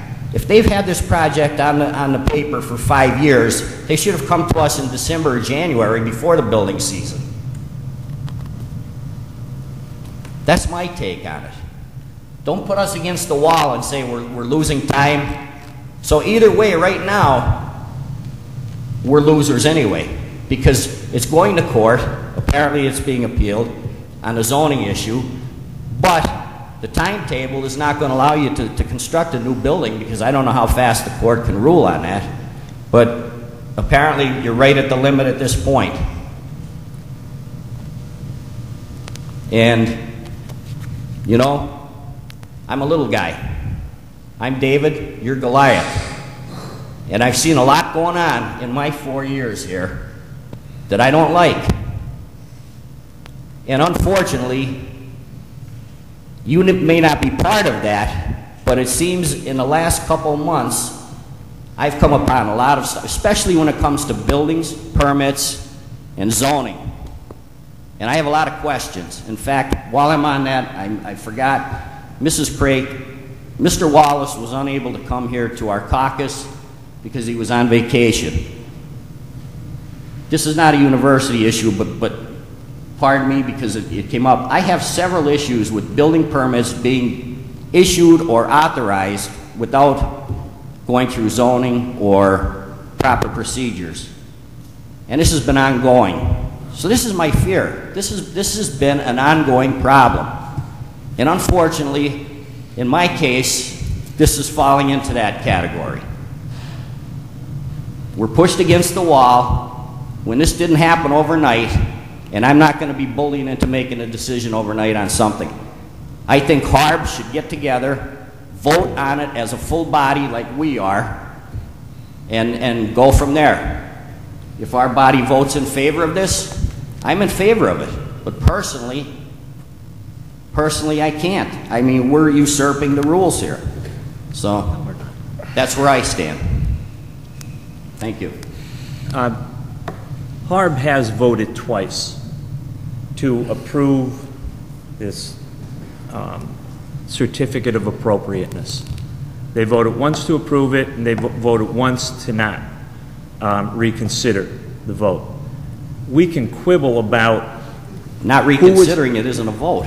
They did vote. It was asked to be put back for a vote, and it was voted down.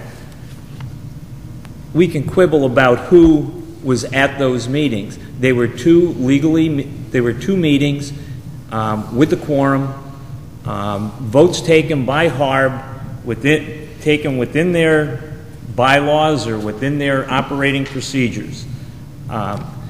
To question and to say we have to wait for other people to vote on it is, to me, senseless. HARB voted. All we're being asked to do is to reaffirm their vote. As far as the zoning board is concerned, we're getting into a chicken and egg argument about whether the zoning board should go first or whether we should vote first. We should see this as an isolated issue, vote on it, not based on things that have happened in the past or something that might happen in the future. Is this project something that is beneficial to the city and is something that should move forward? I have yet to hear any argument where somebody has said that this particular project is going to have a negative impact on either the city or the citizens of this city. If there's no negative impact, then there's absolutely no reason to not vote for it. And that's your opinion. You say there's no negative impact, we're losing a piece of history. Tell me something that's negative about this particular project. I just explained. A compromise would be ideal. That would appease everyone. You still haven't told me something negative. I'm in favor of the project, but just do it the right way. It's I being can't done say the right anything way. negative about it, but I'm not going to rule on tearing something down, a piece of history that's, that I don't approve of. HARB has said they would approve. We don't have the minutes from the HARB meeting which we requested, so obviously you're the only one that has access to HARB. I would like one of the members of HARB to come here and speak to us. Well, yeah, I think perhaps you'd need more than one because there evidently appears to be two divided and separate camps within HARB. So I think hearing from one individual will only present the perspective of that camp. So you would need both. That's true. So how do we resolve that? I mean, they're divided. I don't think they're fully. I would add that if we do approve this week, it will be up for another vote next week. Members of the HARB, and I spoke to one of the members who disagrees with my opinion on this, and I did hear him out. By moving it forward to next week for a final vote, that would give members of HARB that are happy with the vote or unhappy with the vote another chance to come and speak in front of council. So far, nobody has. I do know, like I said, I have had one member reach out to me, and I spoke to him. Again, it's David against Goliath, so there's a lot of people that are intimidated too, but, I will give you that. I will give you that. I will vote to pass it along and, make my decision next week. And hopefully we will have someone here that can explain what the division is on HARB and what the story is. Great. That's my holdup. I'm going to be very, very brief.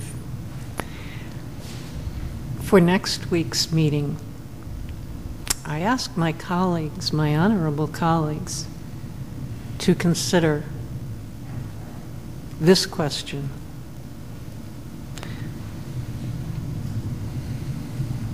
Why must the benefit of the few frequently be placed among or before the benefit of the many, when it is the purpose of government to do the greatest good for the greatest number and to harm the smallest number? But, you know, from what I've seen in 10 years, and those 10 years are quickly coming to an end, I've seen quite a bit that I will never forget. And the truth of the matter is, the few are often placed and chosen before the many, and that is not good governing. Who are the many that are being hurt by this? I was going to say, we have yet to hear anything negative about this particular project. Nobody is being harmed. We have representatives of the university and the building trades who are in favor of this project, quite obviously for their personal, or I shouldn't say personal, but their individual reasons. It's to their benefit. When we listen to many of the people who actually reside in Scranton, pay taxes, they appear to be opposed to this project. So are we working for the few, or are we working for the many? I believe 3 people spoke against the project this week, and about the same spoke out in favor of it.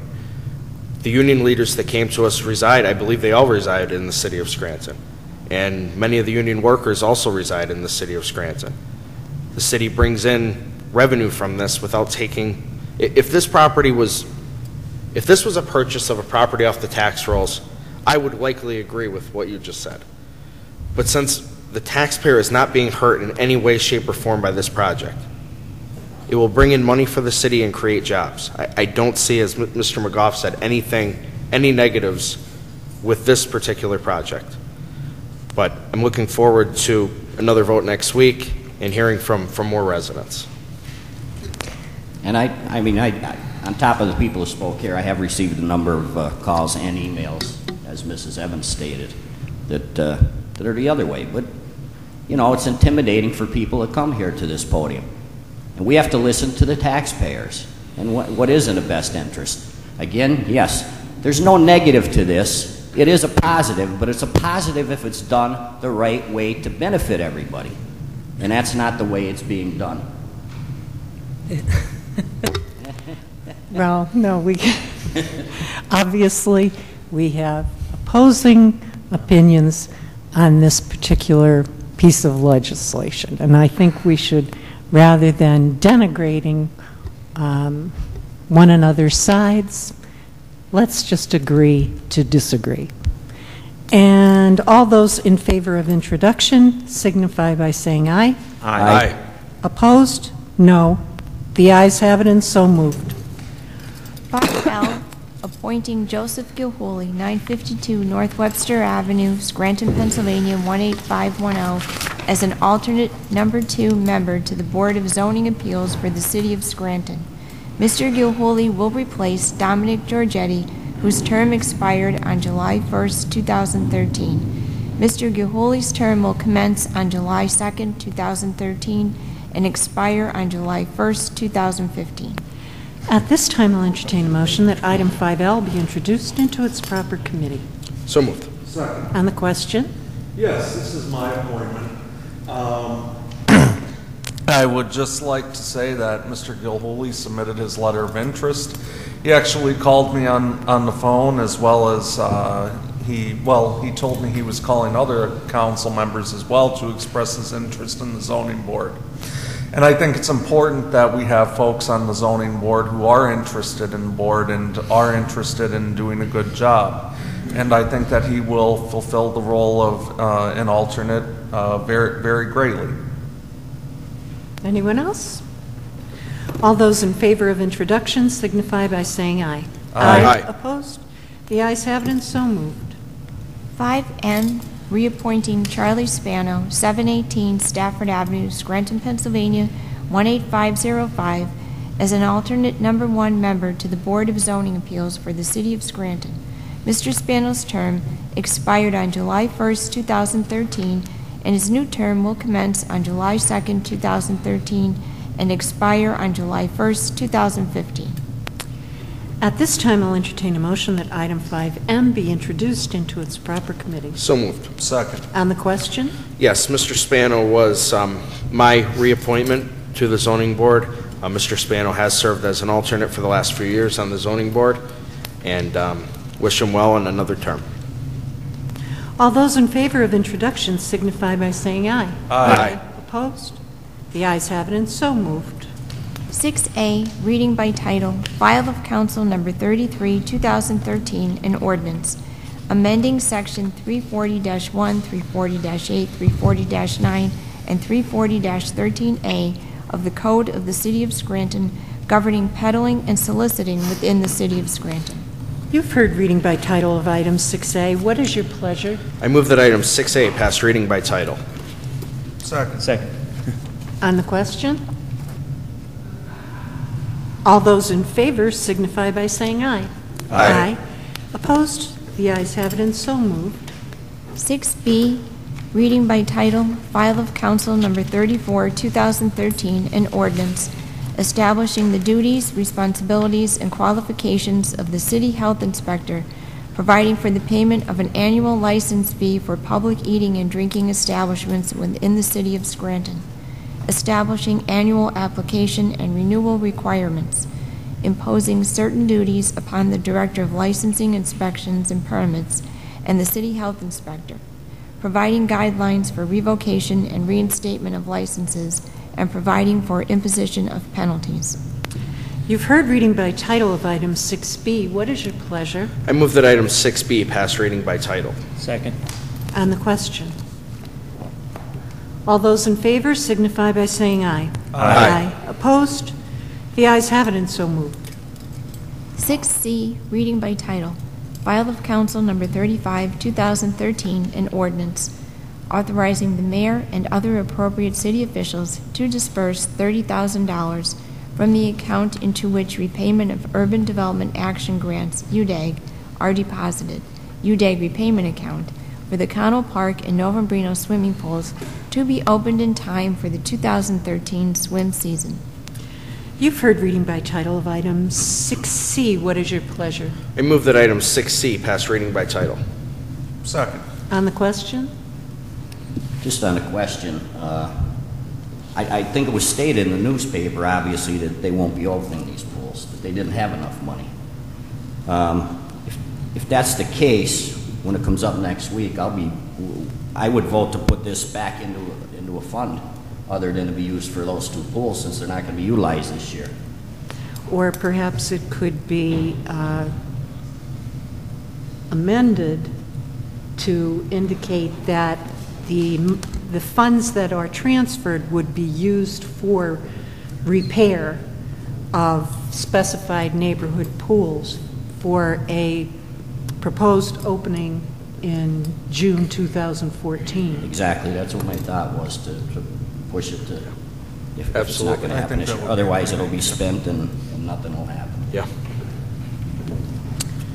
All those in favor signify by saying aye. Aye. Opposed? The ayes have it and so moved. And if we could request our solicitor to perhaps draft an amendment to item 6C for next week's meeting, please. Sure. And one addendum to that, too. Perhaps we could find out if, in fact, Novembrino and Connell Park are not able to be opened. Perhaps we could get an estimate of what it would cost to repair, so that we would know if this $30,000 was in fact sufficient to open them for next year, or whether we were looking at just throwing the money at something that wasn't going to happen. If I could, Madam President, would you want the amendment to read that this money shall only be available for the reopening of the park? Is this for lifeguards? I mean, it's, what's the, for Connell Park and for the Nova Marino swimming pools? Is this to pay lifeguards? What's the $30,000 to be used for? Would the amendment be to only, that the $30,000 should only be used for these specific purposes, and if the pools aren't opened, the monies would then remain in the UDAG repayment account? Yes. Yes. Okay, is the $30,000, is that to pay for lifeguards, or is it for maintenance, or to clean it? I mean, what, does anybody know what the $30,000 is to be used for? I believe it was for repairs and upgrades that had to be made because the pools couldn't be opened as they are.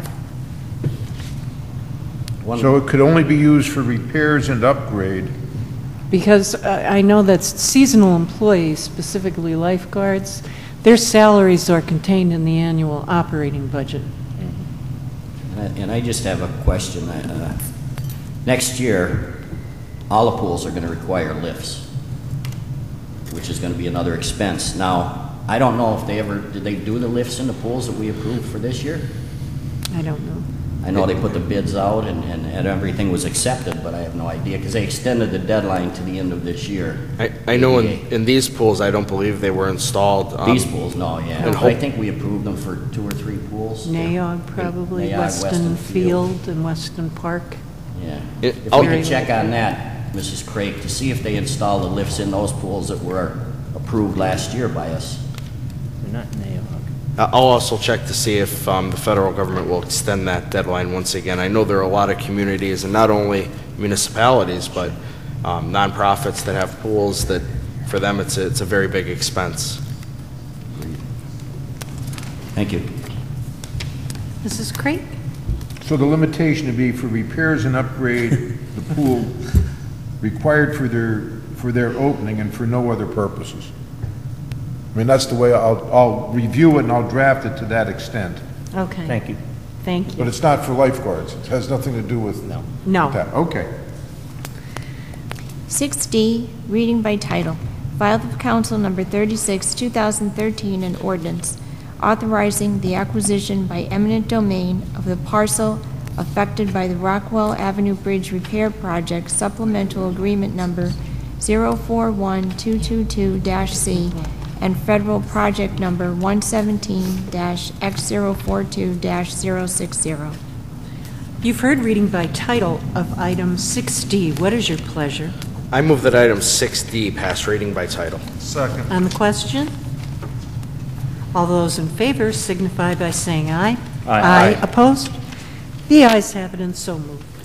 6E, reading by title, file of Council Number 37, 2013, an ordinance authorizing the mayor and other appropriate city officials to execute and enter into a lease agreement with Northeast Inspection Consultants for the former supply room in the Licensing, Inspections, and Permits Department, 4th floor, City Hall, to be used for third-party inspections.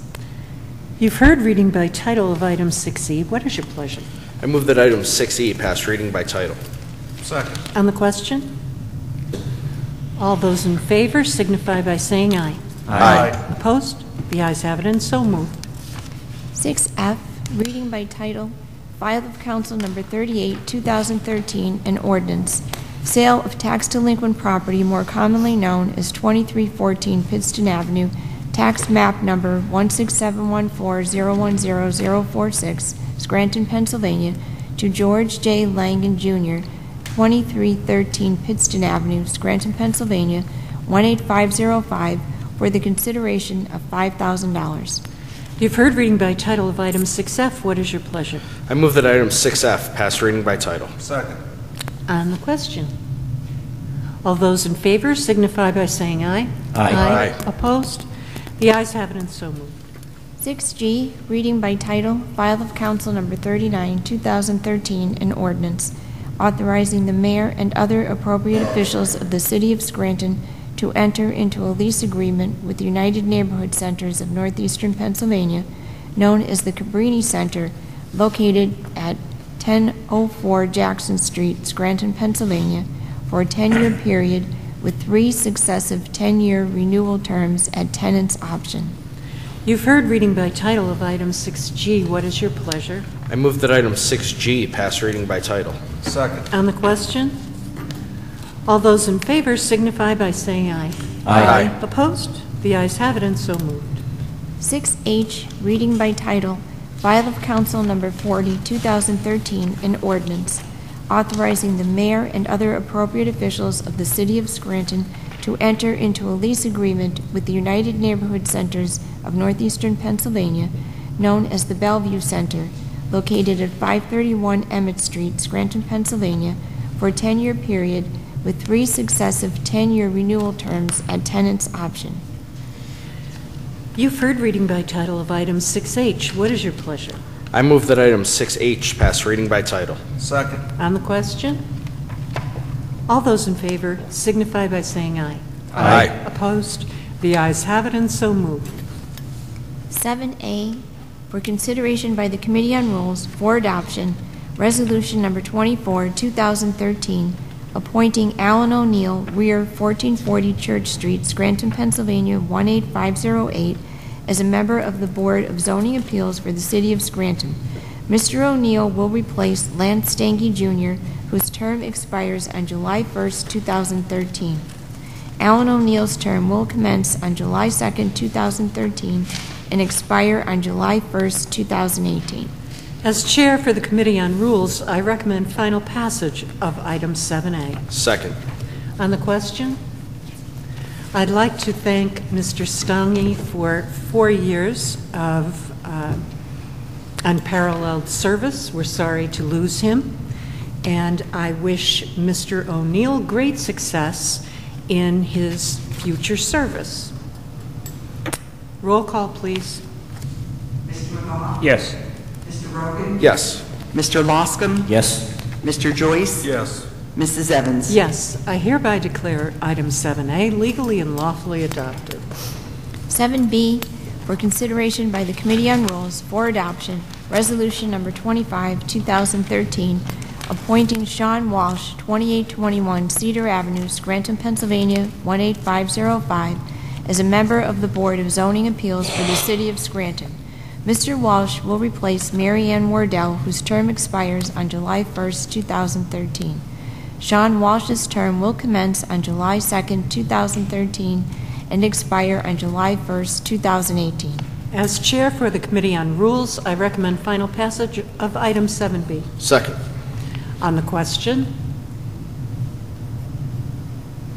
Again, council thanks Mrs. Wardell for her excellent service, and we wish great success to Mr. Walsh.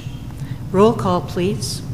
Mr. McGough? Yes. Mr. Rogan? Yes. Mr. Loscom? Yes. Mr. Joyce? Yes. Mrs. Evans? Yes, I hereby declare item 7B legally and lawfully adopted. I would like to make a motion to take file of council number 29, 2013 from the table. Second. On the question? All those in favor signify by saying aye. Aye. Opposed? The ayes have it and so moved. 7C, for consideration by the Committee on Community Development for adoption, Ordinance 29, 2013, previously tabled, authorizing the mayor and other appropriate city officials to accept, receive, and record a gift of real estate from FMP Realty, LLC, consisting of a parcel at the intersection of House Avenue and Marion Street on the northeast corner of said intersection to provide for additional parking in the neighborhood. What is the recommendation of the chair for the Committee on Community Development? As chairperson for the Committee on Community Development, I recommend final passage of item 7C. Second. On the question? Yes, on the question. I'm very happy that we had a caucus and that both Mr. Falzetta and his father were very willing to come in and further explain this project to us. When it was initially sent down, the legislation to accept the parking lot and nothing more, it didn't seem to be a smart choice. But after hearing that there is a broader plan in place, and more importantly that the Falzetts will be maintaining the land, that it won't be the city DPW that's responsible for cutting grass and cutting hedges and things of that nature. I fully support this project, and also the fact that I spoke to a few neighbors from down in the area, and they think it will finally end the eyesore of what was for, I guess, decades, a very controversial parking lot. So for those reasons, I will be voting yes. And just my comments, you know, I think it's a great project. It's definitely going to improve that corner. But based on the history with the legal issues, I don't know if we're able to make it a parking lot. It went to the Supreme Court. I haven't seen the Supreme Court ruling, but, you know, that's a pretty strong ruling that it's not to be a parking lot. And for us to invest $60,000 for a parking lot there, and all we have is a verbal commitment by the developer across the street, he doesn't have to stand by that to maintain that parking lot. But I don't know. To me, it just appears to be a public parking lot developed for a private entity, and that's my take on it at this point. I'm not going to kid you.